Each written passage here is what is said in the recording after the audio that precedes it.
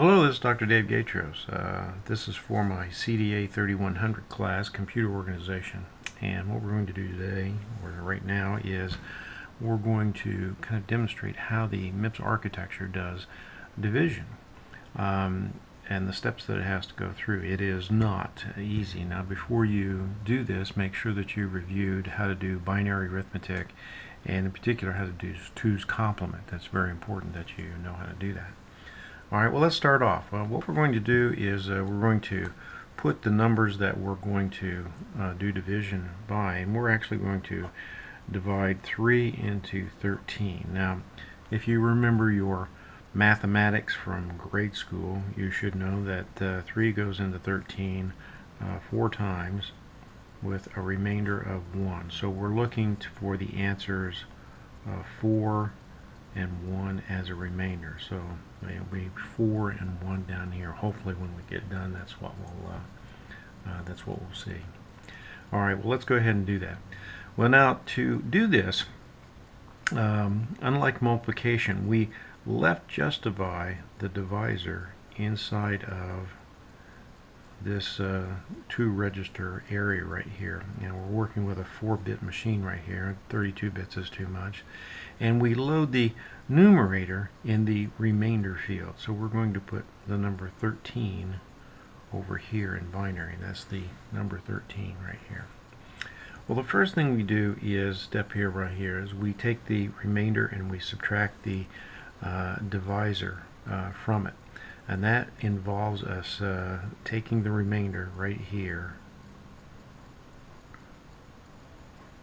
and then taking the divisor and doing 2's complement on it and adding that to the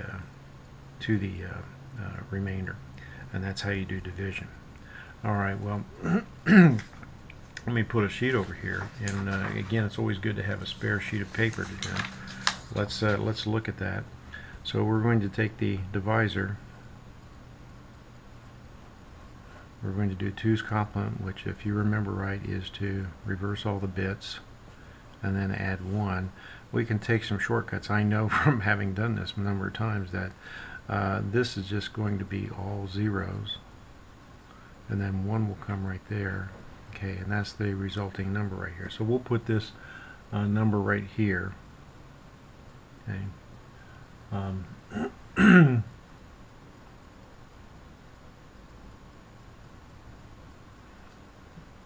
Number right here, 4, and then add 1 to it, and then we're just, alright, so this is the answer. This is the remainder minus the divisor. So we're going to put that, transfer that number up here, 1, and then 1101. Okay.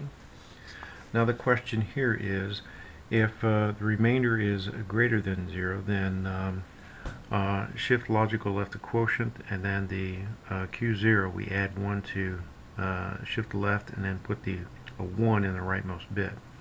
If the remainder is less than 0, then we just ignore everything and then just do the shift. So what we do is we restore the remainder to what it was in the previous step, which is 1101.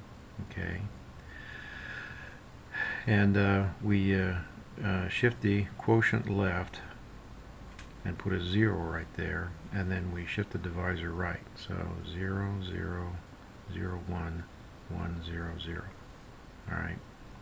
So now then I'm going to go ahead and do the same thing here. I'm going to take the remainder and subtract the divisor from it.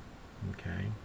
And I'm not going to bore you with actually doing the exercises over and over again. I'll just go ahead and put the answer right here is 1, 1, 1, 1, 0, 1, 0, 1 is the answer. Okay. It is it is less than 0, so I restore it to where it was. Okay, and I shift the divisor quotient left and put a 0 right there, and then I shift the divisor right. 4, 1, 1, 0, 0. Okay. All right. Now then, I'm going to go ahead and do this arithmetic right here, and I'll do it with pencil right here so you can see it. Again, what I want to do is take the remainder, which is 3/4, 1101, and then I want to take this number. Then I'll take another piece of paper, and I'll do it separately. 4, okay, 1100. Do a 2's complement of it, okay, add 1, okay, and then I'll add this right here to it, 2, 3, 4, 1, okay, 1, 0, 0, 1, 0, and then the 1 gets thrown off. So the number right here that goes right here is, okay, 0, 2, 3, 4, 1, 2, 3, 1. Okay, is, okay, now, if the remainder is greater than or equal to 0, it is, okay, then I shift the quotient left, and I put a 1 right there, all right? And then what I do is I shift the divisor right, 4, 0, 1, 1, 0, and of course I leave the remainder alone. The remainder gets left exactly where it was, so I don't change it. Okay. Now then, I'm going to do this again. I'm going to do the division right here of the remainder, and I'll tell you that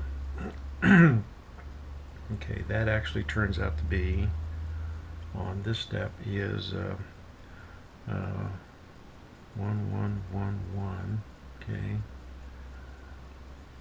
that's 1, 0, 1, 1. It is less than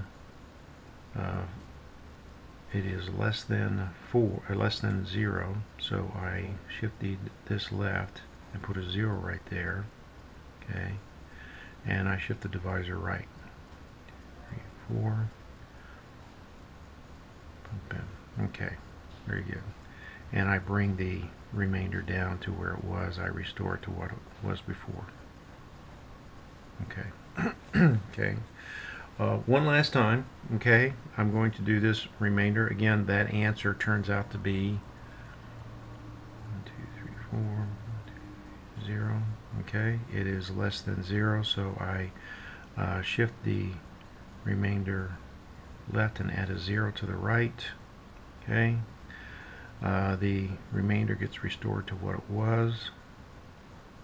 Okay, and then I just shift the divisor right, or bring everything down. Okay, so what is the answer? Well, it says the quotient should be 4.